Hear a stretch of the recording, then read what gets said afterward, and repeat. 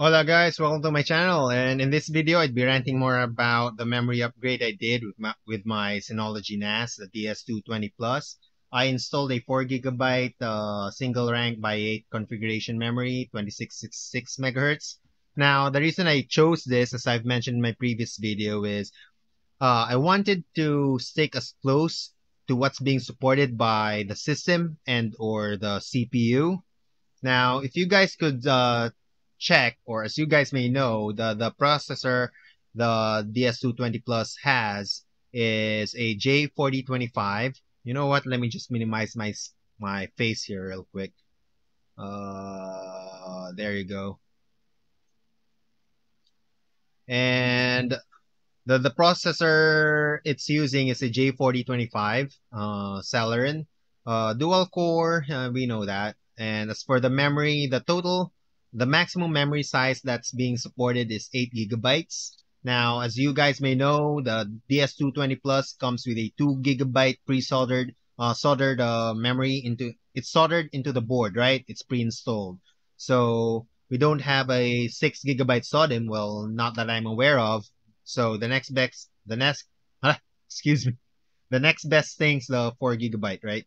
So yeah, the total capacity I have is 6 GB. So that's that. And total memory channels 2. As for the rank, the reason I chose a single rank is, well, it's 2 GB pre-installed into the board.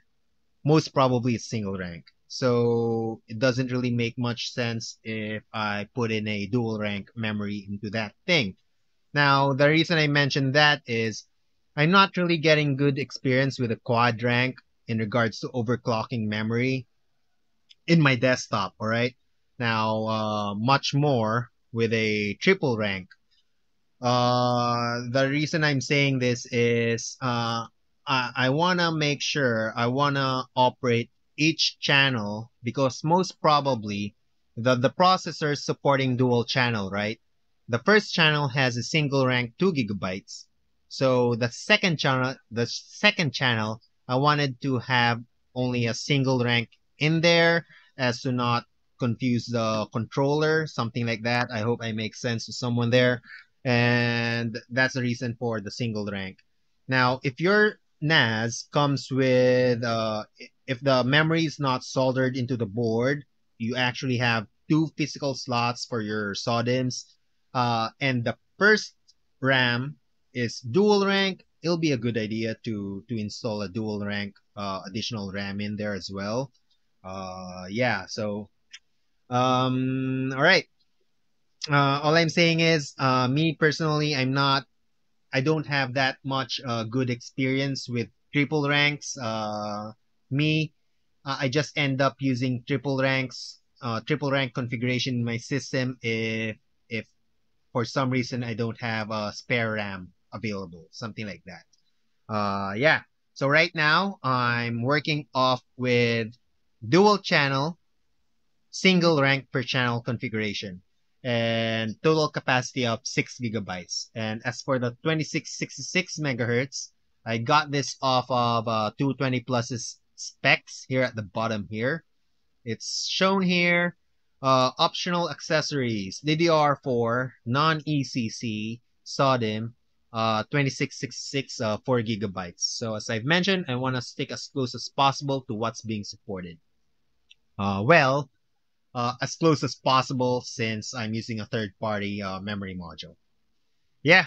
And all right, in my previous video, what I failed to show you guys is me conducting a memory test on the memory I installed or onto the system. And I installed the memory 2 weeks ago. Oops, not that one. Here. I installed it 2 weeks ago, about January 15. Well, not about. Last January 15. And if you install a third-party memory module, you get this notification here that it's being detected that it's a third-party module.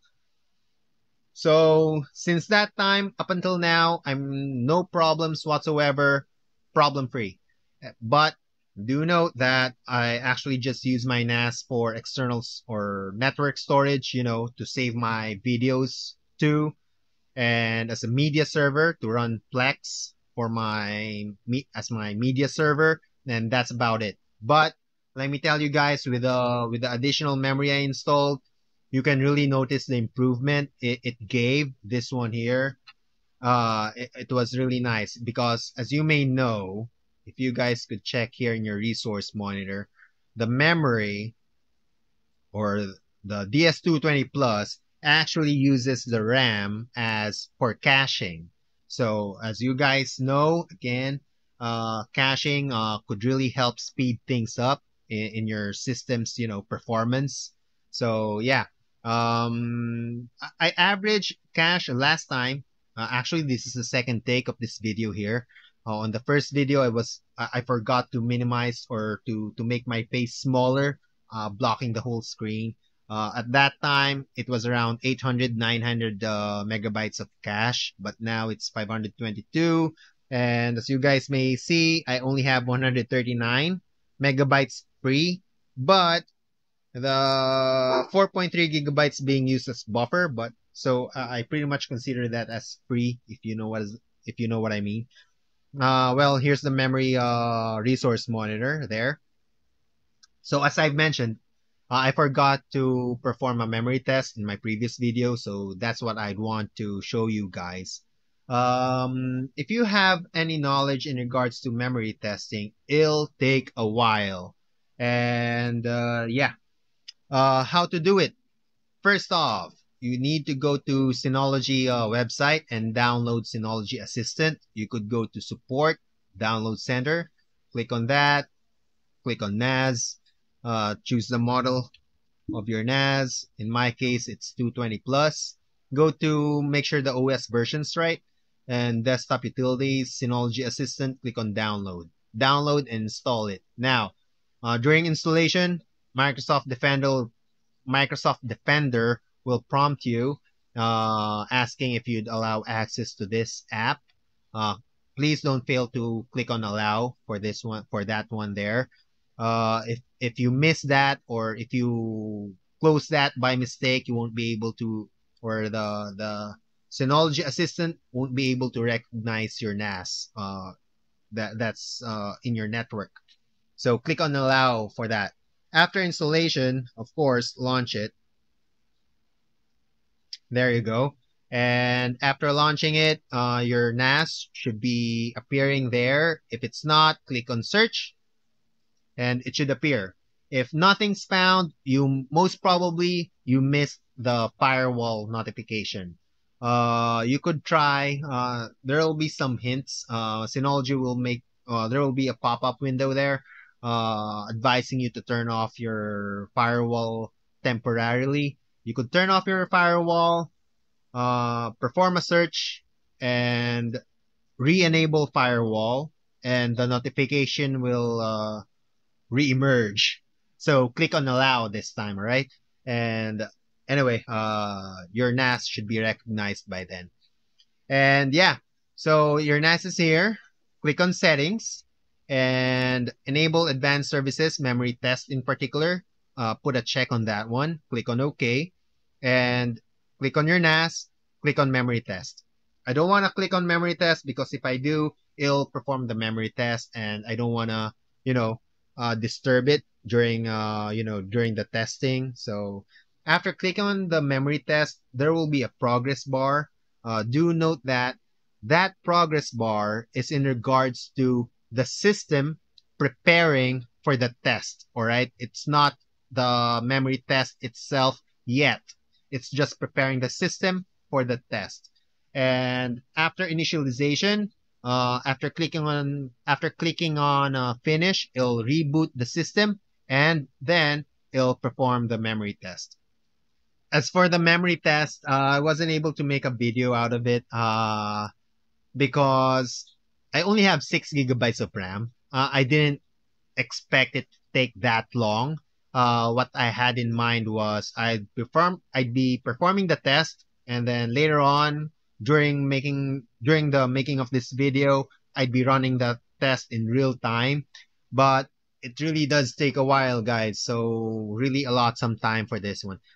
And anyway, this is what it'll look like after it rebooted. After it reboots, the status here will say performing memory test 0%. In my case, it stayed in 0% for about 15 minutes, 10, 15 minutes, something like that. And it jumped to 4.97. Oh, you know what? I started 11:49. So no, 10 minutes. It stayed in 0% for 10 minutes. And after 10 minutes, 4.97%. So it really does take time, guys. It may seem like your system's hung or it's hanging, something like that.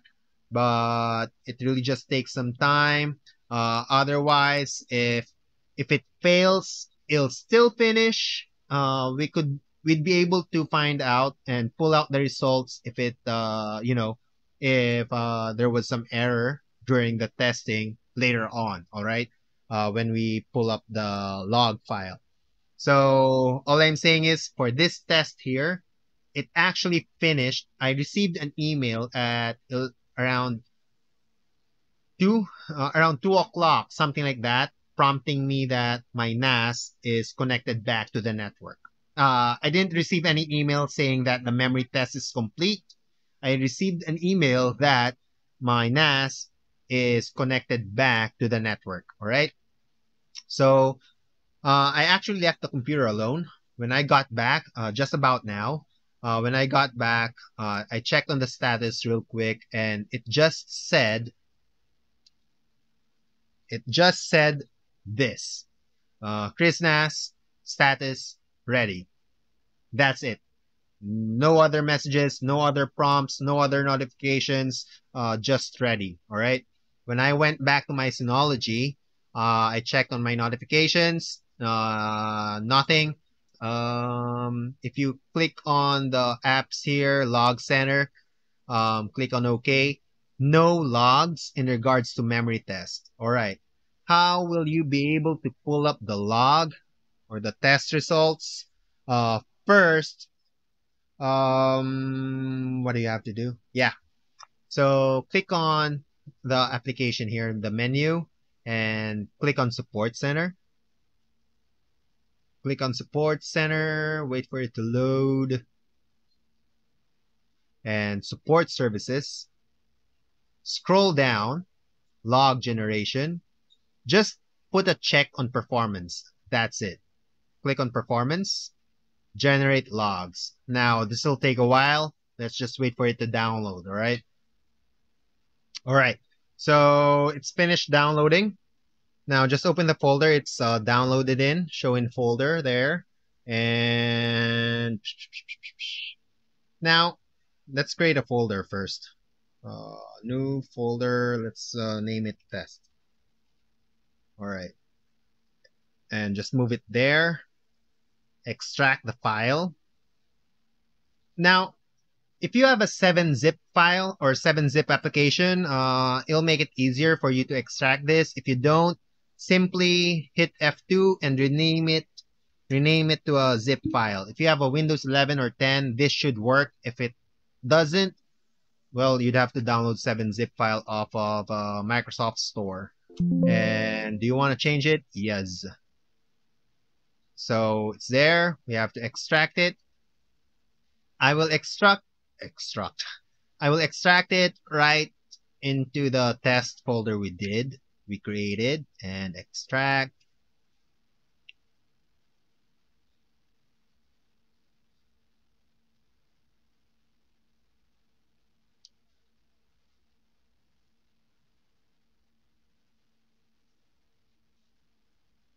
There you go. So it's there now.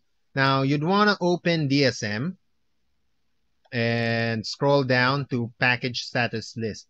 What you do need to have installed into your computer is Notepad++. A regular Notepad won't really work. You'd have to have Notepad++, all right? You can download it off Microsoft Store, Notepad++. Let me show you. Here. And Notepad++, which one did I choose? It's this one here, the unofficial one, the free version. And I installed this one here. You guys could see it's already installed. Oh, weird. Anyway, this is the one I installed. I remember because of the name here. And yeah, just install that and it should work fine. And so open Notepad++ and open the file. This PC, downloads, test, DSM, package status list. There you go. Now, press Control A to select all of it and click on search here on the up top here and search and find in files. And here in find what, type in MEMTEST. There you go. In filters, asterisk dot asterisk, and in the directory, make sure you have the DSM folder. All right. Click on the three dots there. This PC, downloads, the test folder where we extracted the file to. Choose DSM. All right. Choose DSM. Click on OK. MEMTEST asterisk test DSM.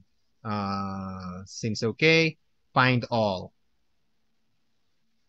Shouldn't take long. And here at the bottom, you should have multiple hits. And there you go. Here at the bottom, I have 6 results or 6 hits. All of them passed. So that's a good sign. If any errors, if there's only like if one of them says an error, you have a problem.